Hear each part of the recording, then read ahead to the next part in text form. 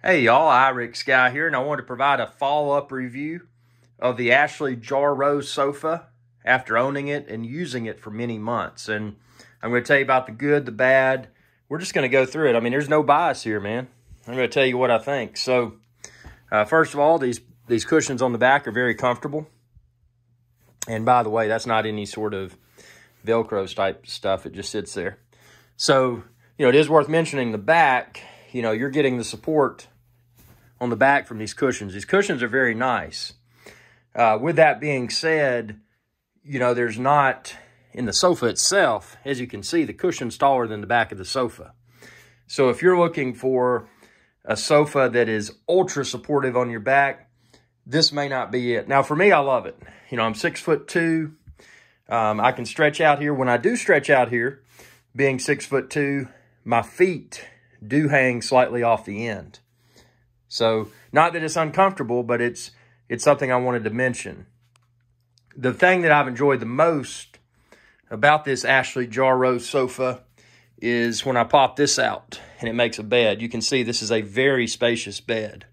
And I can sleep on it with these pillows in place, but if you took the back pillows off, the bed becomes even wider, see? Because, see, that pillow is pretty fat. So, that pillow is taking up a little bit of the bed space. My primary use case for this sofa has been popping that out, and sleeping on it on occasion. For a bed, it's super comfortable. If you've dealt with inferior sleeper sofas in the past, the types where you pop out the uncomfortable mattress that has all the springs that poke you in the back all night. This is a major leap forward. Also, if you've used a futon, typically futons, they feel cheap. This has a good build quality. Speaking of build quality, something I do want to talk about.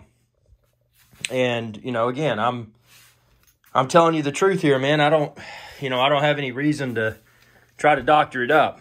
This material is nice. See, it's kind of got this is a 4K video, so, crank it up if you want to see the detail. But the material's nice. It's a semi-soft, more on the rougher side, which is good because rough signals, prolonged durability. You can see here, there's some fur. If you have pets that shed, this type material is probably something that the fur is going to be attracted to. So just something to be aware of. Also, this is a very well-made sofa. However, if you use this as your daily sofa, the one that you're sitting on and sitting down and standing up, or not standing up, but sitting down and then, standing up, getting off the sofa, this part right here, and I don't have the problem because, again, this is not my primary sofa. I got this primarily to be a fold-out sleeping area. But if you were using this sofa daily, you would probably, my assumption is that you might over time start to see indentations in the sofa. It's well made, but it's not, if you know what I'm talking about with sofas, the sofas that are like super soft, it's not that type of softness. So, if you sit on it, daily, I mean, if this is your main sofa in your residence, my assumption is that over time, you're probably going to start to see indentations and all of that in the padding. Not saying that's a problem, but, you can't see it on mine because, again, I use this, but I primarily fold it out and, use it as a sleeper sofa.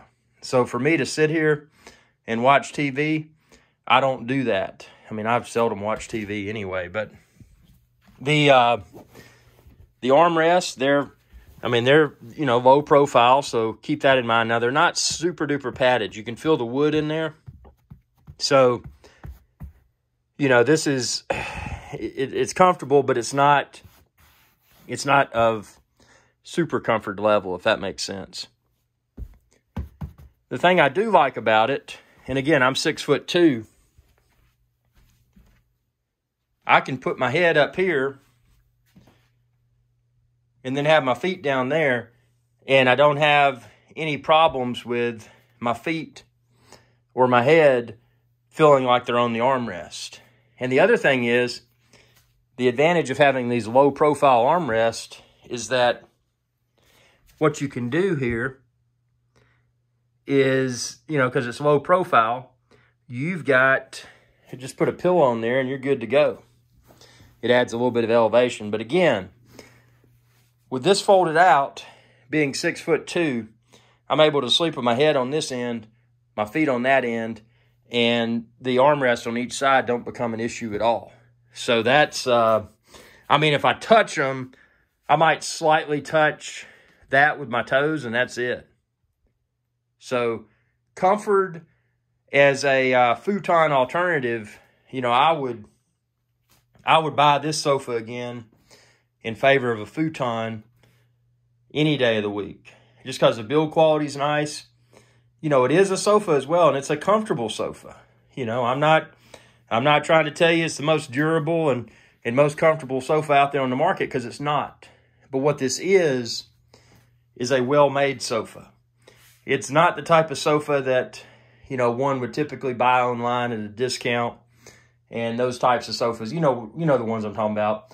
They come in various different brands, but they're typically all the same, and they're typically poor quality and uncomfortable, and you know, you sit on them and they pop and creak. This is definitely a major leap in quality beyond those. And again, even though it's a quality upgrade, it's not, this sofa is not to the level of your sofas that you would find in a luxurious home. You know, a sofa that's firm, yet soft and supportive. You know, and something that's made out of a material that's built for prolonged daily use. This is not that. Again, this material is good. But, you know, this is not a luxurious sofa. You know, this is a sofa you get when it's like, well, you know, I don't want to buy a futon because futons are uncomfortable and they look cheap. You know, I want something that looks nice, that if I do use, is still going to be functional and comfortable. Yes, it's a sofa I'm not going to use every day because I don't want to wear it out. But it's a sofa that, you know, it gets the job done. And, you know, I wouldn't, I would not hesitate to buy this sofa again. I mean, this Ashley Jarreau is super nice. Now, I got the blue. I know it comes in a gray color. And it may come in some other colors too. But it's a good, I mean, it's been a good investment. And again, for me, and check out my other video that I linked with the YouTube card. Little button towards the top right of the video. If you click it, you'll see it. But I've got the other video where I demonstrate popping out the sleeping area. And I mean, that's super nice because, I mean, it fills this gap, and you've got a proper bed to sleep on, dude. I mean, you really do.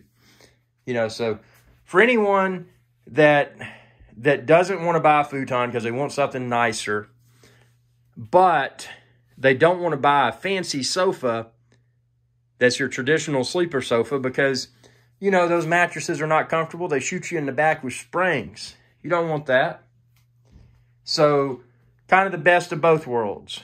You know, if your objective is to have something that's functional to use as a sofa, but something that is super comfortable to sleep on. And again, I sleep on it by myself, but you could fit 2 adults on this. That's how wide it is. Also worth mentioning is that the profile of this sofa, it doesn't stand tall off the wall.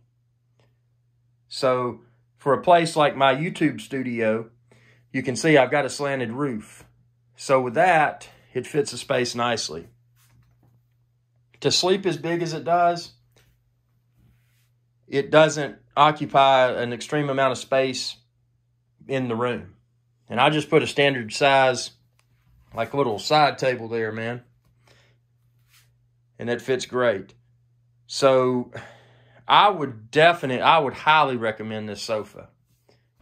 But again, know what you're getting into. If this is going to be your daily use sofa in your living room or whatever, it may not be durable enough. But for the price, You may say, you know what? It's worth it. You know, if it wears out in a few years, I'll get another one. So, you know, you're the buyer. You figure out what you want. I'm just sharing my opinions. And I'm not trying to sell you on this sofa or try to steer you away from it. Tell me what you think within the comment section below. And please ask any questions that you may have. Y'all have had a ton of questions about this Ashley Jarreau sofa. And I'll do my best to try to answer. Thanks for your viewership. And y'all have a good day. And be sure to subscribe and ring that bell icon when you do to be notified whenever I post another video. See you later.